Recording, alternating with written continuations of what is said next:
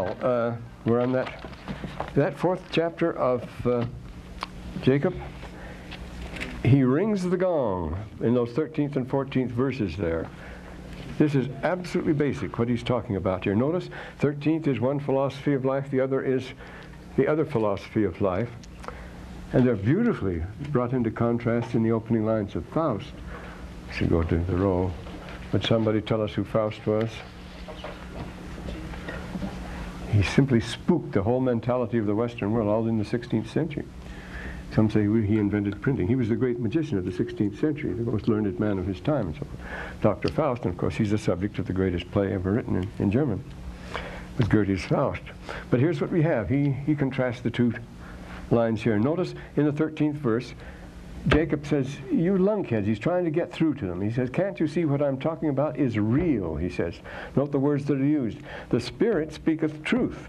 It speaketh things as they really are, if they're true, and things as they really will be. He keeps repeating that. And they're plain. They're plainly manifest to us. There's no reason why you should fight them, he says.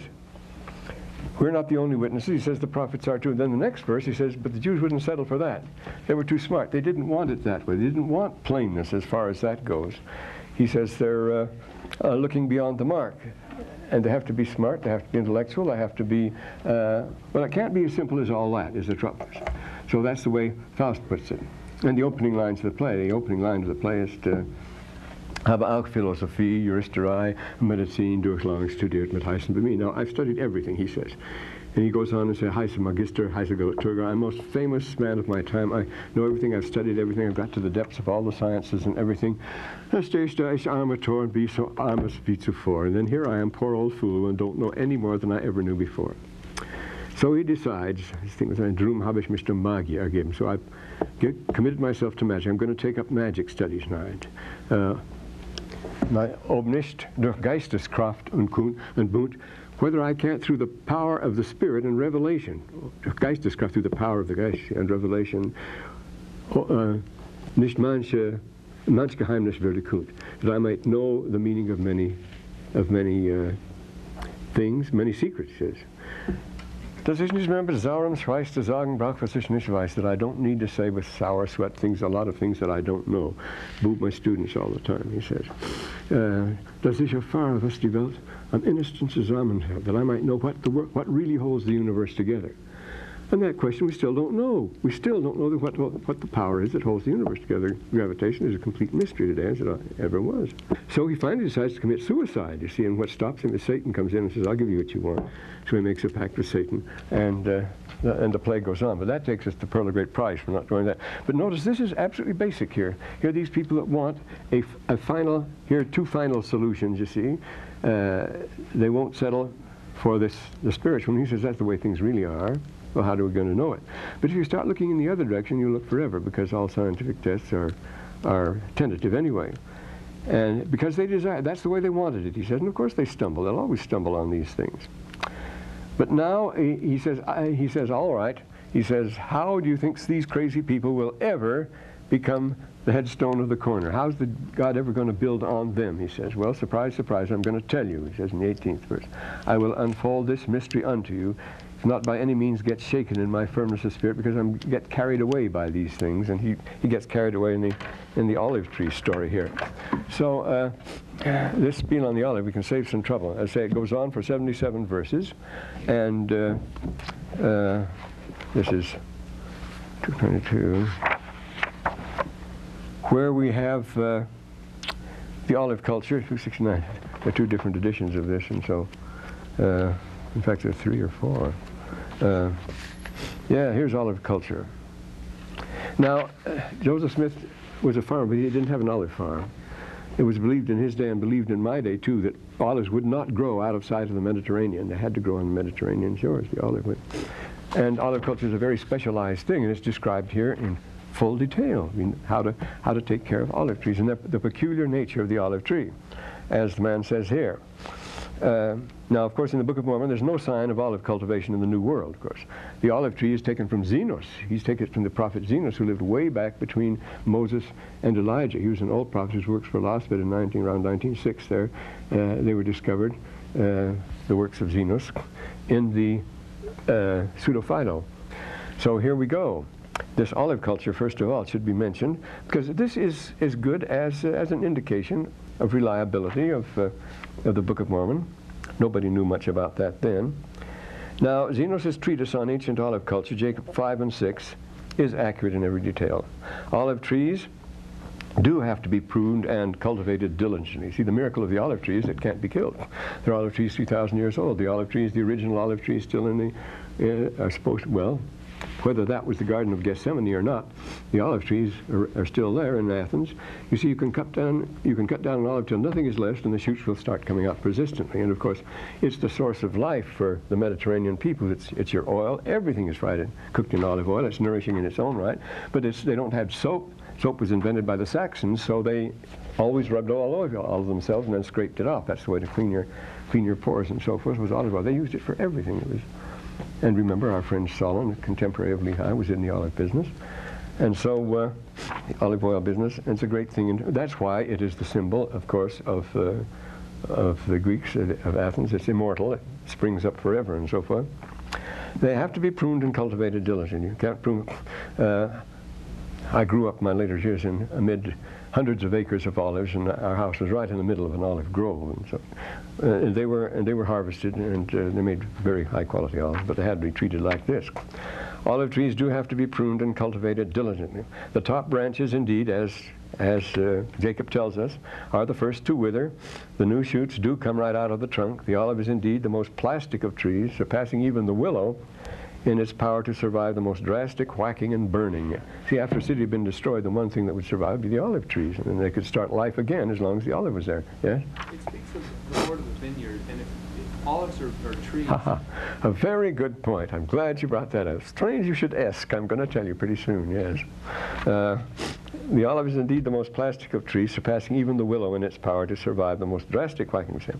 A good olive tree is greatly cherished. Notice he cherishes, he weeps about olive trees and everything. It's just like a pet.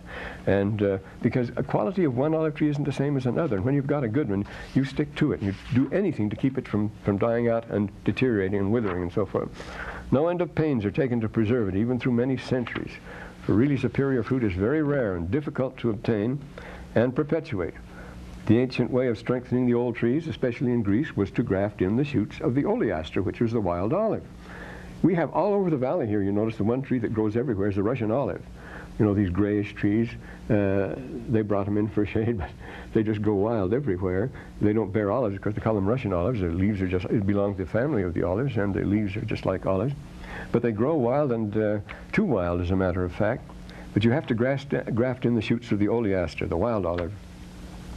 Also, shoots from valuable old trees are transplanted. Another thing, you see, will not only grow up just like that if you whack it off, but also it's the easiest tree to graft in the world. You just have to stick a branch into it, and it's growing. It's an amazing tree, you know. Too much grafting produces a nondescript and cluttered yield of fruit, as we find in Jacob's story. The top branches, if allowed to grow up, as in Spain and France, where they plant them along the roads and use them for shade, among other things, while producing a good shade tree, they form that way, will indeed sap the strength of the tree and give a poor crop. They don't want it for that. And fertilizing with dung is very important. He uses that word numbers of times here. And dung the tree and so on. That's very important, in spite of the preference for rocky ground. You notice, to the master's great surprise, in the poorest ground, it grows very well, and has been practiced in ancient times. The thing to be most guarded against, is, of course, is the bitterness of the fruit. That's why you soak it in salt and brine for so long. All these points, taken from a treatise on ancient olive culture, are duly, though quite casually, noted in Zenos' parable of the olive tree. So here we have a real olive tree going on here, and he talks about it, and as you say, what about this? Well, you see, the nature of the olive tree is, it's best to compare with this. You can cut it, you can spread it, you can scatter it, you can try to destroy it. Other parts where it became inferior, then all of a sudden it improved later on. Another part that was very superior suddenly and surprisingly starts giving bitter fruit. And this will happen, it'll fool you an awful lot. So this is sort of a complex ethnical figure in the New World, and this is Abraham's seed, as we say, among all the inhabitants of the earth. There's people mixed in all together. And so he goes on. And Zenos spake of the house of Israel. Hearken, O ye house of Israel, and so forth. The tame olive tree, and the man took the... So we go down the list here, and he pruned it. You can list the number of operations that take place. There are quite a number. There's not as much duplication as you think. And again, you think of the laborious, boring style here. Remember, Jacob apologizes for being carried away in his style and so forth. This long thing, I say, wouldn't bore an ancient audience necessarily, but is it a display of Jacob's own versatility? For example, a classic subject of disputation in the schools in ancient Babylon, as in Greece, but especially Babylonian, and elsewhere in the schools of rhetoric, was a debate between trees. The olive tree would debate with the vine as to which was superior. So, and this would go on and on and on. They could go on all day. Classic debate being, of course, they never get tired of this stuff. That Terence and Galbungus are supposed to have debated for 14 days and nights on whether ego has a vocative case. Well, if you can do a thing like that, one word has a vocative case. Well, we proceed here. The grafting on the branches and the like, and the various things you can do with it. And there are other writings like this. I mean, you could compare with it for style. And you ask this question when you look at it here. How does it describe the condition of the world today? You'll find that description in here too. But well, I mentioned before those 4 chapters in John, chapters 14 to 17 in John. He's talking about the relationship of the Father, the Son, the apostles, and the people to whom the apostles would preach, and also the world comes in. And he goes over and over and over it again. The same thing seems to be repeating. He isn't exactly repeating. For all those 4 chapters, just taken up with that, there are hundreds and hundreds of prepositions tied together by nouns, just a few. And all these prepositions and pronouns, of course, it's the pronouns, I and me and thee and them and so forth. This goes on in one chapter. I think there are over 200 of those personal pronouns. So it's the same sort of thing. You'd think John would get tired, get worn out talking like that, but he knows exactly what he's talking about. And it makes it very clear, and he has to rub it in too. But here this goes on, the various things. Now, this thing about the garden, I talked about, it prefers the rocky land. The karst of the Dalmatian coast is called the karst. That's absolutely bare rock. I mean, where the soil has been washed away. It was timbered once upon a time anciently. The timber was cut down and the soil was all washed away. And that happens when you cut them down, you lose them forever. And then the karst. So, but it's all olive orchards. As you go, the whole coast of Dalmatia is all these olive orchards. And between the olive trees, olive groves, and between the olive trees are the vines growing. But a carom, if you go back to the oldest, the word carom, of course, that's the word for olive grove. In its oldest occurrence, when it appears in the book of Judges, 15 and 5, that's an olive grove. But in the rest of the Bible, it means a vineyard. In Exodus 22 and 4, and in Isaiah 22 and 7, carom, they use the expression sometimes, karen chaim. Isaiah used karen chaim, which is very interesting, because chaim isn't the Hebrew word for grapes or vines. It's the Arabic word for grapes or vines and wine. Yayin is the Hebrew word whence the Greek get oinus, and we get our wine, Latin Venus and wine, because wine did come from the grapes did come from the Middle East. Palestine is the home of the vine, and as well as the olive. They grow together, and the very famous poems about Ovid and so forth, about the olive and the vine, how the vine clings to the olive and grows up around it and so forth. The classic wedding of the olive and the vine is a classic theme. But here the word actually means either one. It means a vineyard or it means an olive grove, and they grew together. So carom, when you see it in the Old Testament, you can translate it as either one. And that's exactly what Jacob has done here. Of course, he's not an olive cultivator. He was born after the family left home. He'd probably never seen a grapes growing, unless it was wild grapes down in the Kara Mountains there. I doubt that. But he's talking in terms of the scripture, because he says he's quoting in Enos. He's taking his story from Enos. It's not in his own experience at all. So this is a very old, and in very old times, I say, before the days of Isaiah, they called it a keren hemer. And of course, hemer is the Arabic word for wine, as against yayin, our word for wine. So it's very old, and wine, garden, orchard, 6 of one, half a dozen of the other. You can take your choice and so forth. Then he talks about preserving the roots, about transplanting here. Then he goes on, improvement of the crop in 17th verse. The roots assert themselves as they will. They'll catch on. 18th verse. It's marvelous that they can grow in that rocky soil because they are and bring forth tame fruit. And then there's a problem of storage, laid up against the season unto my own self. It's like wine. Same thing. The rare vintage you keep, and it's particularly good. They'll say up at Sunland, the olives are particularly good this year, and so this is a good year, and sometimes a bad one. And it's the same thing with wine, as we all know, because of being oenologists, all of us, sure we're experts on wine. And go to the nethermost part, and then here's the harvest, whither they hid the natural branches of the tree. The ancients used to, very interesting discourses in this by Galen, the medicine, the doctor. They would tie rocks from the branches so they would grow low, so they'd be easy to harvest, is the thing. But the classic way to harvest is to whack the tree with long poles and then catch them in a canvas. And that's the way they did. But they do these tricks and make the tree grow as low as possible so they could reach as much fruit as they could. And now, but Galen gave a different explanation, a very amusing one. Now, how comest thou that thou was in the notice in the poorest spot? Here was experimental planting. You do that all the time. You have to try out, so you never know what's going to happen. He said, experimental planting.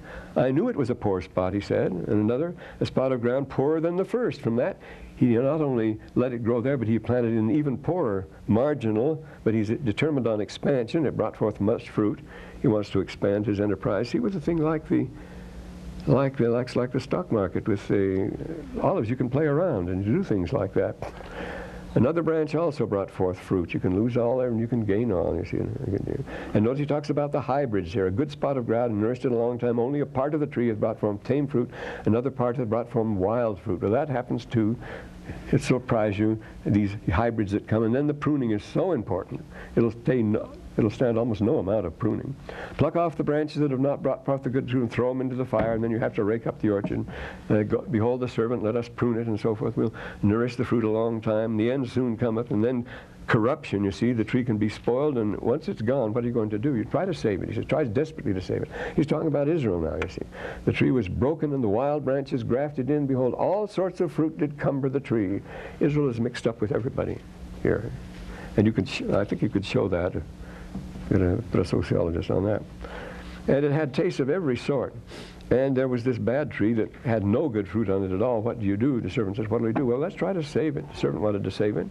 And they transplanted, they grafted in the oleaster. But what happened in the 37th verse, the wild branches overrun the roots. They take completely control of the fruit. And the roots begin to perish. The natural branches become corrupt. And then they all become corrupt. And the poor lord of the vineyard wept, because it's a precious olive tree. What could I have done more for my vineyard? See, he keeps calling it a vineyard because olive grove is two words. And carom, they just use the same word for both. See, the same one word, vineyard, carom, one. And in English, we prefer one word to using two, I'm sure. Greater economy. And all had become corrupted. All the trees are good for no. Boy, it's getting bad in the 42nd verse. All the trees are good for nothing. This is the last day. Boy, this is where we are now, you see. Cause for alarm, you see. Who is it that has corrupted the vineyard? He goes into that. It goes on and on. They began to go, continue. Well, and the end cometh, the season is an end, my vineyard will I cause to be burned with fire. That's the final end. You can see all the episodes in between, all the things that can happen to Israel. Now, he explains it in the 6th chapter. He says, I'm going to explain it now. He says, this is my prophecy, that the things which the prophet Enos spake concerning the house of Israel must surely come to pass. So he's going to explain what's going to happen to the house of Israel. This was in terms of olive tree, Enos. This is in terms of Jacob himself. And he begins at the end. He's going to go backwards, and then the rest are flashbacks, you see. But he tells how it's all going to end in the end. It's a common dramatic, especially in movies, they do this thing, you see. You see what brought this all to pass, and then it goes back and tells you the story, how this came to be. And so, the last time, he's talking about the last time, the world shall be burned with fire. Wow, verse 3 there. How merciful is our God. He remembers Israel, though, the roots and the branches. But they don't like it. They fight him. They're a stiff-necked, gainsaying people. Well, then why bring a plan to such people? The gospel has no better chance than a snowball in hell on the earth. People aren't going to accept it. They didn't in the time of Moses. They didn't in the time of Christ. They don't today. They gave Joseph a bad time from the first, you see. And then John tells us why they didn't, of course. As he says right in the beginning, he came unto his own, and his own received him not. Remember, the light shineth in the darkness, and the darkness comprehendeth it not. He came unto his own, and his own received him. But as many as did receive him, he gave power to become sons of God. Now, isn't that worth doing, you see? Just for a few, if it's possible. Power to become sons of God. It's the power again. And so we have here, they're stiff-necked and gainsaying people, but as many as will not harden their hearts. So there's some that won't. And for the sake of them, it's worth it. See? That's what the test is all about, as John tells us. But as many as would hearken, they become sons of God. And as well as would not hearken their heart, they shall be saved in the kingdom of God. So the theme is repent, because all are capable and all are culpable, as far as that goes. He cleaves to us. Notice, it's up to us. God is waiting. He's waiting any old time as far as you're willing to come around. Remember, he cleaveth unto you, while his arm of mercy is extended towards you in the light of day. Harden not your hearts. But work, he says, for the time cometh when no man can. The day isn't going to be here forever. So it's very urgent. And he uses the expression, don't procrastinate whatever you do. Don't put it off, because an awful lot is at stake here. Why would we make just a few short years depend on a whole stretch of eternity hereafter? And could that thing really be so? I think it really is. There are just a few bugs to get out of our existence here to perpetuate our life. The Russians think they can do it, and make persons practically immortal. They can extend it out. But then you have this, you see. There's no reason to living forever unless you have reason to live forever. And the Lord says, well, comes out later, but, well, no, Nephi explained that to you too, didn't he? Why you would live forever. He says, you'll cross that bridge when you get to it. The Lord will tell you everything you're going to do hereafter, and you don't worry about it as you go. And when you get there, you know there's plenty to be done. But meantime, he says, you can't bear the thought of living for 1,000 years. It would bore you stiff. And so you have a story like Heinlein stories about the old ones, you know, those that can't die. They're the miserable old ones. They suffer unspeakable. They're bored. They've seen everything. Omnia fuit nihil expedit, as the Emperor Severus said. I've seen everything. Nothing's worth bothering about. But if you have to go on living, and as we learn here in the Book of Mormon very definitely, they cannot die. You have to go on, whether you like it or not, because that's already been arranged. As I say, in theory, there's no reason why that can't be so. Why we break down, the second law, why you last just to a particular period and then suddenly shut off, as if it was arranged ahead of time. If you can live 10 years, why can't you live 20? If you can live 20, why can't you live 30, and so forth and so on? And you can go up into your hundreds and so forth. So, and we cover quite a stretch of time. As I say, I have personally and intimately been acquainted with people whose lives stretch to more than 250 years apart. See? And I've known them personally. One, my grandpa Reed, the other, my grandson. The one will be living 253 years from the time the other was born, if he lived even as alongside him. So there you are. So this isn't it, no. Harden your hearts. Why will you die? There is a time limit. Notice the next verse. Today, hear today if you will hear his voice, harden not your hearts. For why will you die? Why will you bring forth evil fruit? There's the vineyard, you see. That ye must be hewn down and cast into the fire. So is the crisis so great? The word crisis means the point of judgment, the point of decision. Why would you be hewn into fire just for being a human being and fiddling around and doing the things that normal human beings do and making a fool of yourself the way we all do and so forth? Why would you be damned like that, hewn down and cast into the fire? Ha! You have to make it. You have to insist on it. You have to insist on it, he says. Notice the 8th verse here. Behold, will you reject these words? Will you reject the words of the prophet? Will you reject all the words which have been spoken concerning Christ? Will you deny the good word of Christ? Will you quench the Holy Spirit, he says? Notice there are steps by which you do it here. First you reject it, that's fine. Then you vocally deny it. Then you quench it. You do everything you can to stamp it out, the Holy Spirit. And then you mock it. You make fun of the whole thing. You mock the great plan of redemption. Well, what do you expect if you do that, you see? You've asked for it here. You mock the great plan of redemption which has been laid for you. You'll never get home now if you're not careful, if you miss this time. Know ye not that you do these things, that the power of redemption And the resurrection, by that you'll have to stand the resurrection and stand before the Lord and stand in shame and awful guilt. You are brought back to stand trial. Not only that, oh then, well. And then this lake of fire, this is a metaphor, you see the lake of fire and brimstone whose flames are unquenchable, and the brimstone is endless torment. That's what brimstone represents, just like the olive tree. You're not a real olive tree. Don't get that idea, you see. Oh, then, my beloved brethren, repent ye and enter at the straight gate and the narrow. There is a proper course to follow, and it's rather an easy one. You have to watch now. Now, there's a character by the name of Sherem who challenges this teaching, and so he's included in here because he gave Jacob a bad time, and he didn't want to take any of this, and so this is the argument on the other side. So this is the way people go, most of them. And he began to preach that there should be no Christ. Well, you have no belief in that. I say I have plenty of friends who not only believe that their Christ will never return, they don't believe for a minute that I believe it. They can't accept the fact that I would be fool enough to believe that. I'm definitely sure of it. So they began to preach that there should be no Christ. He did. And he was very flattering unto the people. You see, he gave them what they wanted to hear. God is dead, all is permitted. That's what they wanted to hear. And because remember, these people were misbehaving. They were getting too rich, but above all, they were being immoral. And so they didn't want to hear this. And what he told them, but it was flattering to hear, they were no trouble at all. Just go right ahead doing what you're doing, flattering to the people. He was permissive, in other words, that he might overthrow the doctrine of Christ. Now, and notice he was a rhetorician. He was a popular orator. He was a spellbinder, and that meant for a lot, you see. He had a perfect knowledge of the language. He knew how to manipulate the language of the people, the vernacular, wherefore he could use much flattery and much power of speech, make them feel good, butter them up, as Isaiah says they want to hear smooth things. Just talk smooth things to them, and you're elected. You're in there, you see. Much flattery, much power of speech according to the power of the devil, because Joseph Smith says the devil is an orator. He certainly is. Well, then, but he says his answer was that I'm seeing what I've seen. I've seen angels and ministered unto me. Well, Sherem, I haven't seen them.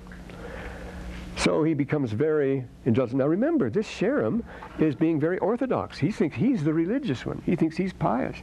He accuses, notice this is typical of the way you attack, you defend yourself by an attack. And he says Sherem is the one who's leading the he says Jacob's leading the people astray. He's teaching false doctrine. If there ever was a waste of time, it was that. Talking to a philosopher. Reminds me of at the Council of Nicaea,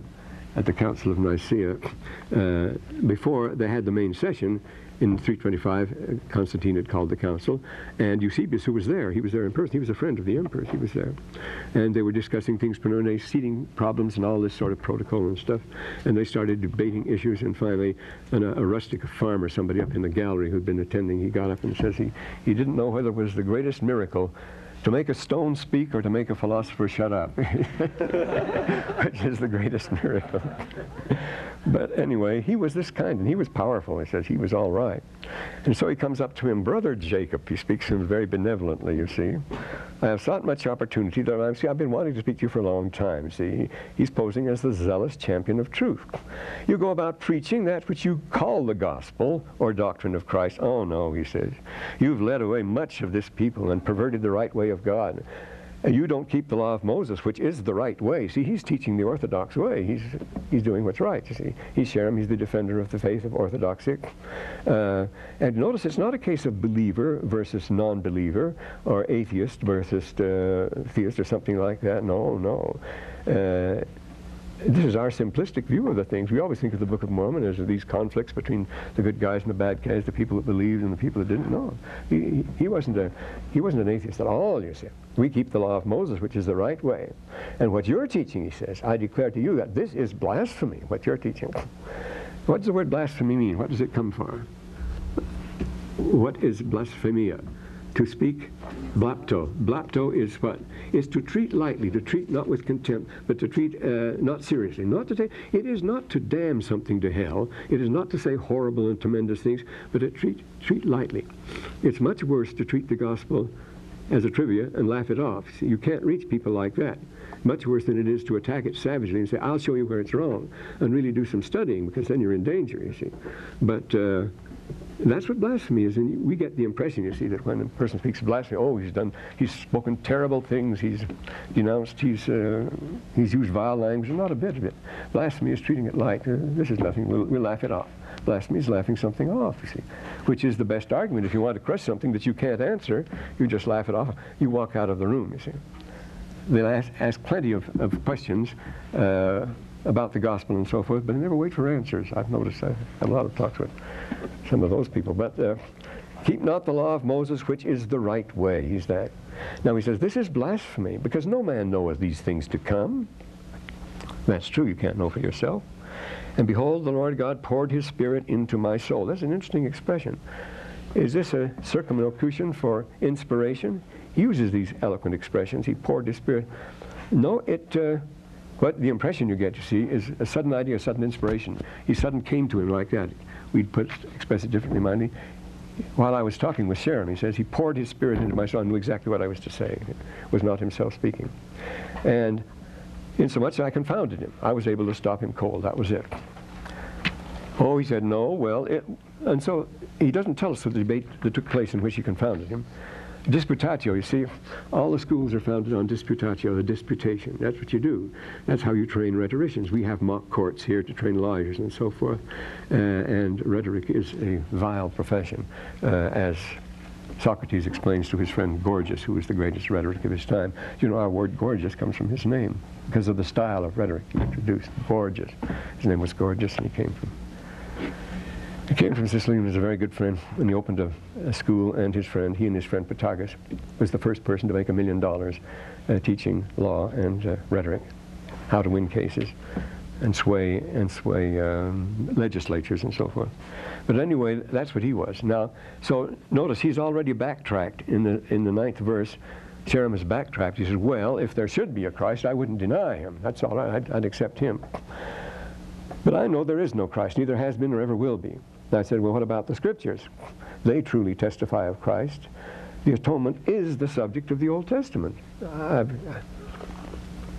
Since I've done this thing on atonement, which I'm supposed to finish up today, a lot of footnotes, that's come home to me so strongly. That's the whole thing is atonement. The whole thing is the mission of the Messiah. That's what the whole Old Testament's about. And of course the Jews won't accept that. But they truly testify of Christ.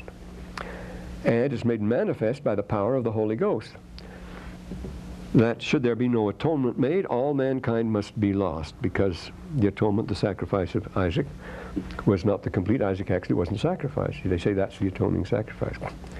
So then, but notice he gets a bit sarcastic here. He falls back on the thing you're sure he's going to fall back on. Show me a sign. Give me a sign or a symbol. Show me a sign by the power of the Holy Ghost, in which you know so much. You see, you know so much about this Holy Ghost. You just try to tell me who the Holy Ghost is. He says, show me a sign. In this 13th verse, by this power of the Holy Ghost, in which you know so much. They're very cynical, very sarcastic. And that goaded him on. He says, well, I don't want to tempt God to show a sign unto you. Nevertheless, it's not my will be done, but if God shall smite thee, let that be a sign unto thee. Well, the guy has a severe stroke then on the stage.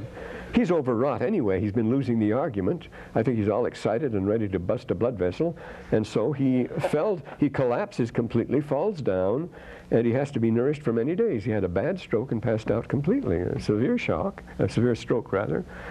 He was the high pressure type A like me, that gets those things, and have to watch all the time, you see. And then when he came to himself, he asked the people be gathered together, for I shall die. It's clear, you see, because he was still claiming to be Orthodox. He was still accepting the Bible. And so he's still available, and this brings him to repentance. He sees he's been wrong now. He spake plainly unto them. He denied the things which he had taught them. He did it out of vanity. You could see this. This happens all the time to the church. And as Faust says, mit saurem Schweiß zu sagen, was ist nicht weiß, and this sort of thing. Well, he says a lot of speeches on that. His hypocrisy worries him very much, you see. It makes him sick. Well, I denied Christ, and I said that I believed the Scriptures.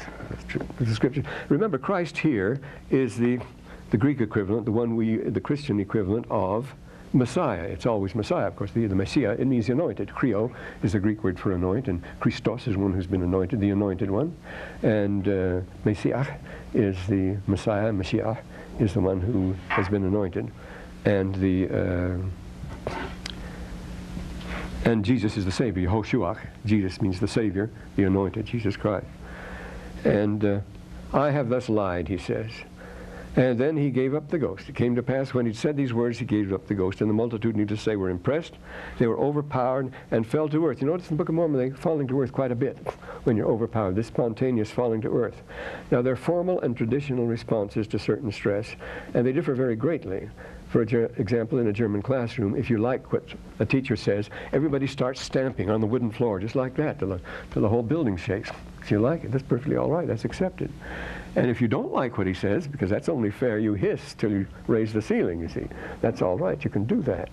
They're much more outspoken, much less restrained than we are, because with an Anglo-Saxon stiff upper lip, we never indulge in things like that. Above all, we don't collapse and fall down, but that's a common Oriental gesture. That's the way you salute. That's the way you recognize things, and of course that is 5 times a day. You put your little rug on the ground and you fall down on your face, and this is called proskynesis. Means falling right down and kissing the ground. The proskynesis is a very common way of demonstration in the ancient world. When the emperor came, it was a proskynesis. When the pope passes, everybody falls down flat. You're supposed to be overpowered. This is the idea. The same way you're supposed to blind yourself like this with the Roman suit. The dazzling light of the king is so great, you put your hand in front of you to protect your eyes. That's your proskynesis and your salute. And so the same thing, and of course by the miracle, Sherem had tipped the scales here. These people, remember, they had attended the disputation here, and it was going both ways, and of course Sherem lost it. And when Jacob won hands down, it made a big impression. They were ready to be impressed now. And then when Sherem himself came and admitted it and confessed it, then when he died, the multitude immediately went down in the proskynesis and recognized this spontaneous gesture, which I say is very, very common in the Orient. It happens, yes. Since when have thy knees forgot their duty and so forth? It's very. If you don't do that, of course, you're in real trouble. If you, in the presence of the emperor or someone like that. Remember in Richard II, where he says, "Thy lawful joints." Oh, he has something to say about that anyway. Well, and it came to pass, the peace and love of God was restored. So he ends on a happy note, on an upbeat here. But they tried to restore the Lamanites, and this was hopeless. He says they couldn't move them. It was vain, every effort we made. They delighted in wars and bloodshed, eternal hatred against us, their brethren. They sought to destroy us continually. Now these blood feuds, and it ends in this down, he started, it was going to end upbeat, but it ends on a very sad note in an extremely eloquent passage. I think there's nothing in the Book of Mormon more moving than this. It sounds like a dirge. It sounds like a solemn dirge, the way the prose is here.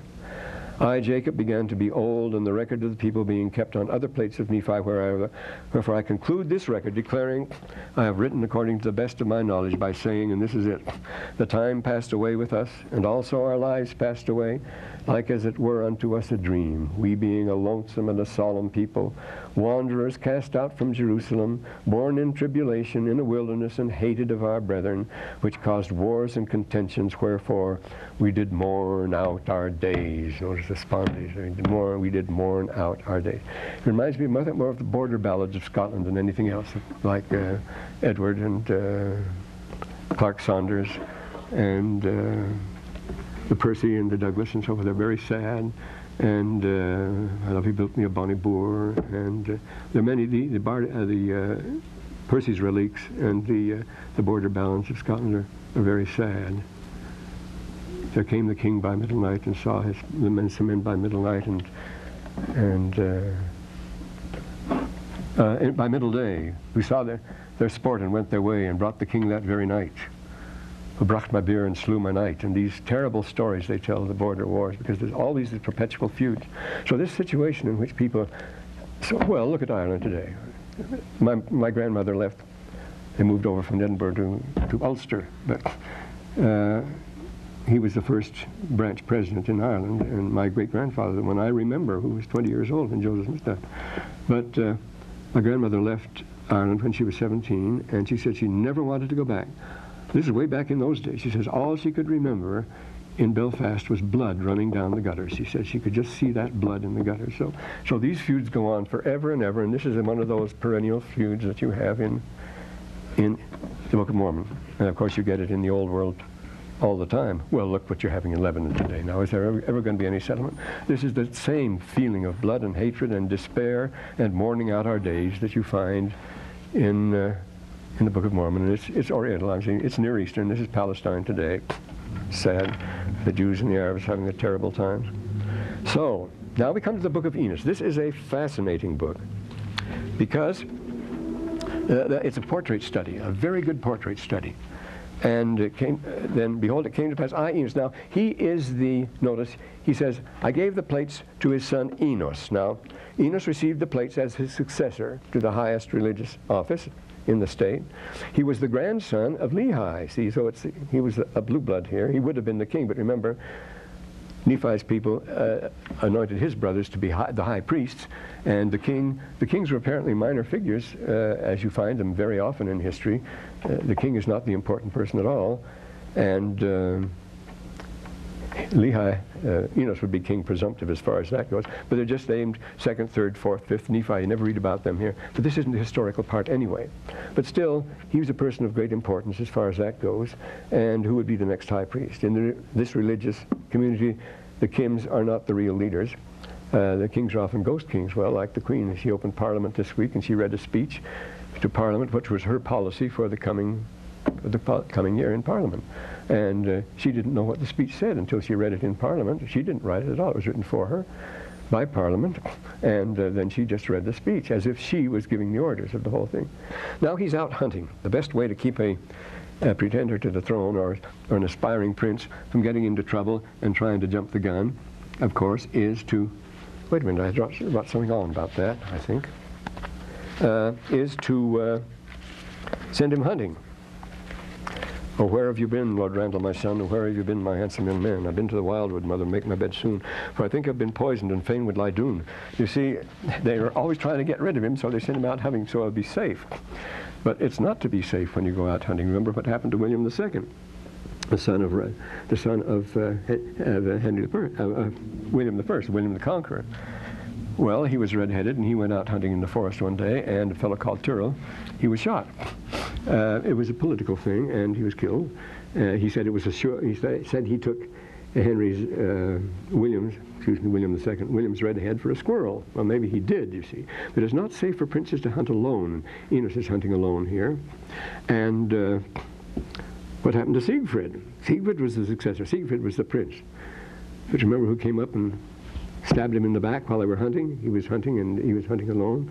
And then Gunther comes up behind him and puts a spear in his back, and that was the end of Siegfried. And so kings shouldn't hunt alone. And there's a recent history of Persia by Rasvanjani, another Rasvanjani, who accounts that no less than 67 Shahs of Persia, princes, Shahs of Persia, were murdered on the hunt. See, because you can have all sorts of accidents on the hunt, you see. How convenient to get rid of him. There was hardly a single Shah in all the history of Persia over 1,000 years that succeeded the person before him legitimately as a son or anything else. There was always somebody else. There was war between every Shah fought the next Shah like that and was plotted against. So he says no less than 67 Shahs of Persia were killed on the hunt. So here's Prince going on the hunt, and he is wrestling before God. Now when you're out hunting alone, he tells us he's not having much fun here, and he comes out to think about things, and he does. That's the situation in which you can do it. Remember another person who went out hunting and was thinking about things in the woods? He went to the woods, he retreated to the woods then, and then he left his wife. He'd just been married a year, left his wife and baby and went out, and that was Gautama Buddha. That was the Buddha. Siddhartha, he was a member of a princely family, a Rajan.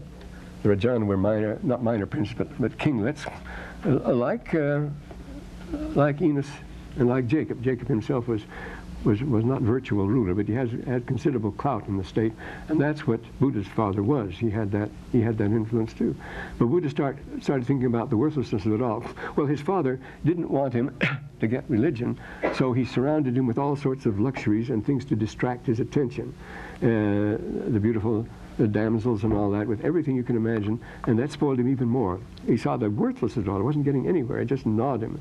And so it's the worthlessness of the world, and he emerges with a totally different, the absolute diametrical opposite of our friend Enos. The same situation. He was born probably in the same year that Enos. He was born in 563. If you figure out that to be just about the time that Enos was born. They're the same age, you see. Enos and the Buddha. Remember how to spell it with the two D's and the H. Buddha. And he's Gautama. That's his family name, you see. Gautama, his name. Gautama Siddhartha, the prince. The Buddha, of course, the enlightened one. That's the name he gets.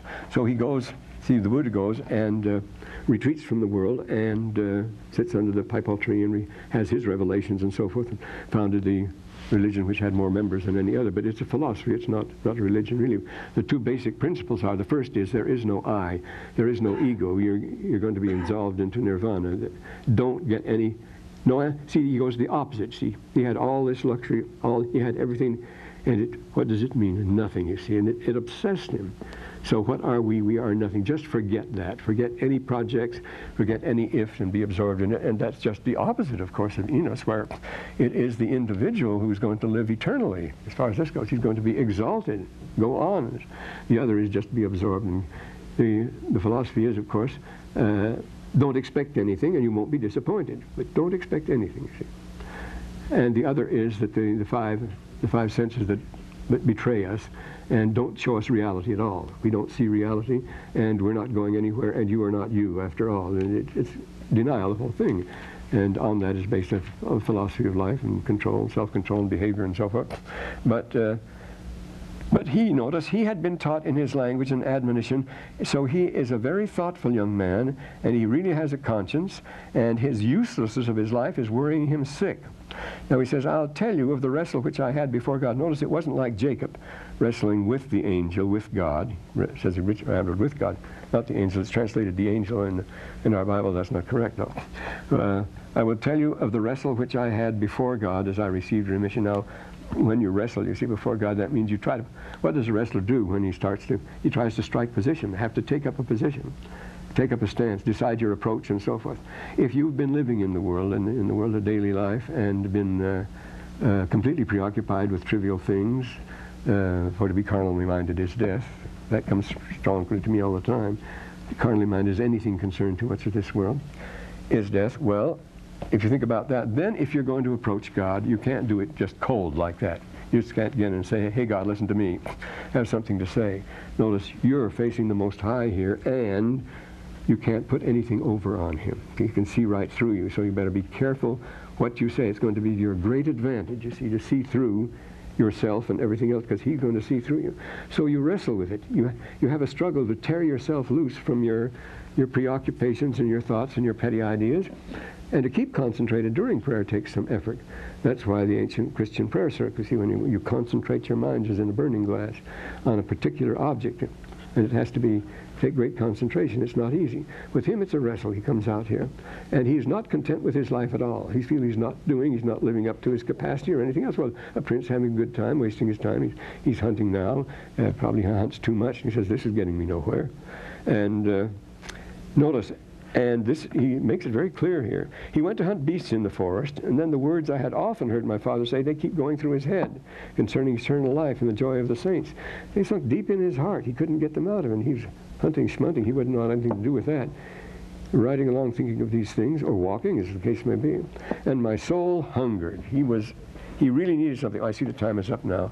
So we'll leave hungry then. In that case, I won't do us any harm. We have 4 more meetings, and we may be able to get as far, say, as the middle of Mosiah. Mosiah is an extremely important book. That is absolutely tops. Takes a different tone entirely from these others.